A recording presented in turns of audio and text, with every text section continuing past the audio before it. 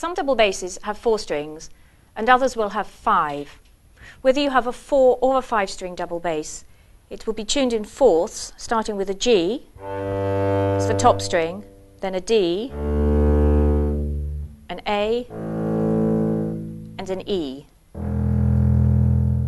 Some composers write notes which are lower than the bottom E, and then players will either have a 5-string double bass which has a 5th string sounding B, or an extension is fitted to the instrument. The way I have my extension set up at the moment is with this clip here, which means that my bottom string sounds E. If I release the clip, the string then continues all the way up to the top of the extension, and the bottom string becomes C. If I want to play these notes in between, I can set the clips. On this extension, I have a clip for every semitone.